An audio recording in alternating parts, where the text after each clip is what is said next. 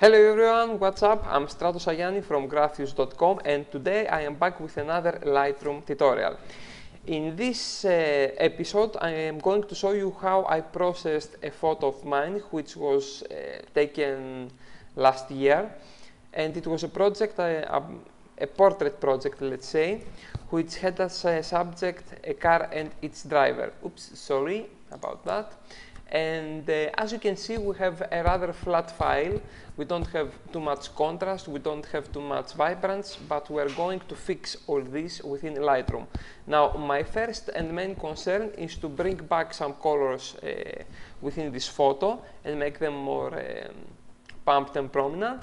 And the next thing that I want to do once I fix the colors and the tonality of this photo, I want to draw the attention a little more to the subject and into this area where my flash hits the car and the driver as well. So without any further delay, let's jump into Lightroom. So the first thing that I'm going to do is I'm going to open the basic panel and I'm going to drag the exposure slider just a little bit to the left in order to make the colors a little more dark. A little darker, let's say, which will make them look somehow a little better. The next thing that I want to do is I want to go to the blacks slider and I'm going to drag it slightly to the left as well in order to add black to all the colors. This will bring a little more saturation to the colors and it will make them a little darker, but don't worry about that, we will fix it in a second. Next thing, I'm going to pump up the clarity just a little bit, which will increase the detail within my photo, and B, it will increase the contrast just a little bit. So I'm increasing the detail plus the contrast as well, which is always good when you have a flat file like this. I'm going to also increase the vibrance, but just a little bit in order to get some overall better color and vibrance within my photo. Now, I don't push this too much because I'm going to fix the sky by using the dedicated hue, saturation and lightness sliders over here.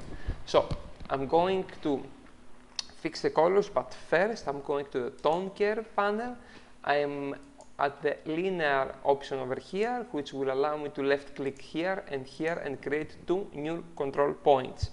I'm going to take the first control point and I'm going to drag it downwards and to the right. This will make my darks a little darker, and I will take this control point and drag it upwards and to the left. Now, as you can see, this makes the bright areas just a little more bright. If you make the darks darker and the bright areas a little brighter, you increase the contrast within your photo. So you can use the tone curve in order to do this kind of S-curve in order to control the contrast and fix the contrast within your photo. And it is a lot better than the contrast slider because you have, by using tone curve, total control of your blacks or dark areas and light areas individually. So you have a lot more flexibility and control.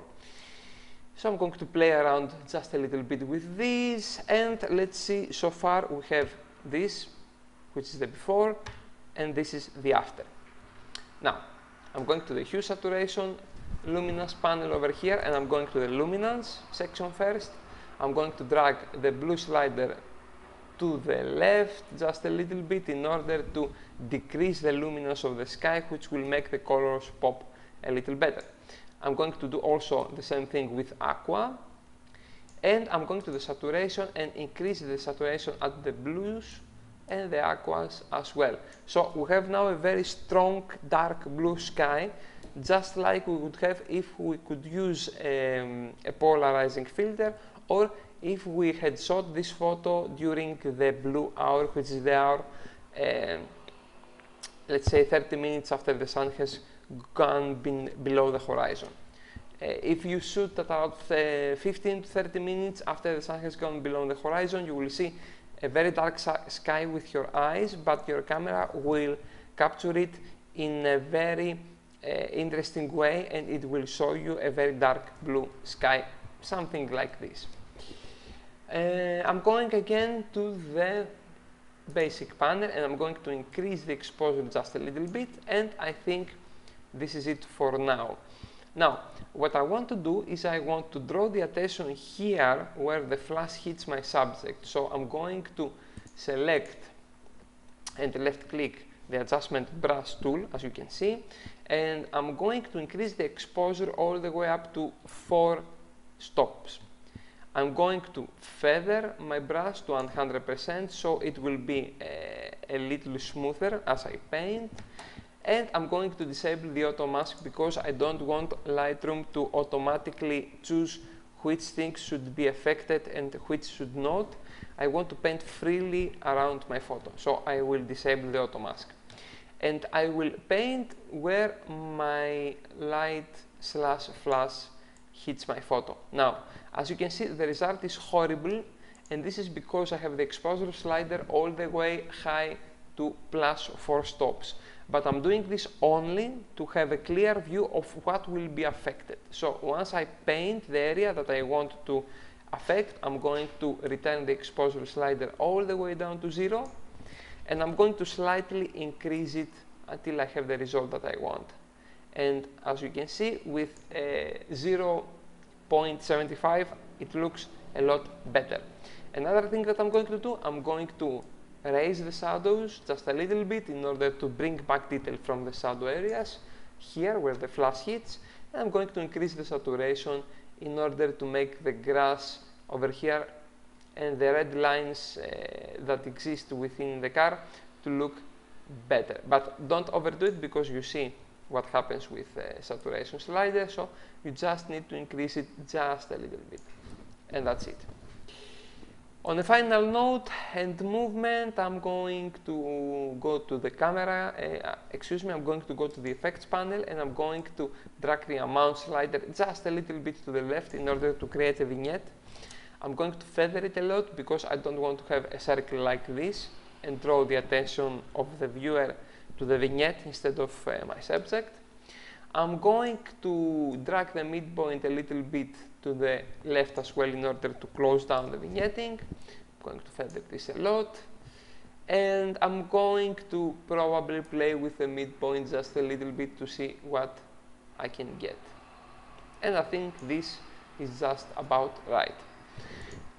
Final thing, I can play with the temperature. I don't want to do this right now, but if I wanted to, I could go a little bit to the left in order to make the colors colder, or I could go to the right in order to make the colors warmer. But I will leave it as it is.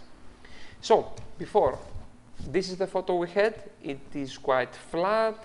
It's not flattering at all. There is no focal point with it, and this is the after in just a few moments.